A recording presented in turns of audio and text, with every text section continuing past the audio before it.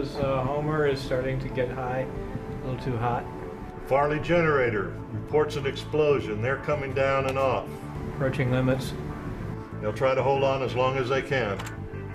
In ZagOps, you're actually simulating the behavior of a real live power system. So their generators are out, and we can't supply them with power through that line, so we're going to have to supply them through local. So you can model a complete power system for the Northwest, you can put different faults on it, and you can simulate what happens when things go wrong in that system. Loker to Moses #1. It's kind of almost a computer game. It's very fun to do. You get to kind of play with it and see how things react, and it's nice to see all the theory that you've maybe learned in the classes, show itself up in the class. Sometimes an engineering student will come out of school and they know the theory, and they know, on paper how to design a power system. But it's not until they really get into something like ZagOps, where they can work with people who are then having to manipulate that system to keep our power on, that they really see how to do it the right way.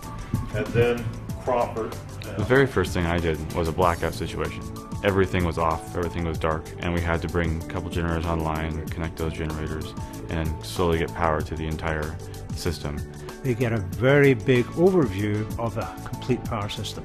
How do you model a power system? How do you make it work? Who controls it? It allows them to realize, if this was real life, the whole thing that's just happened is you've just brought down the northwest part of the United States. Do you really want to be responsible for that?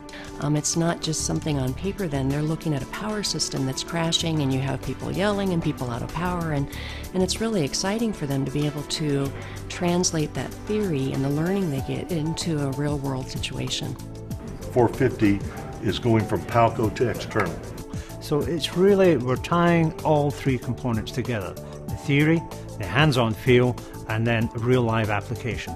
This is probably one of the few schools where you can actually get all three components put together. So it's rather unusual in that respect.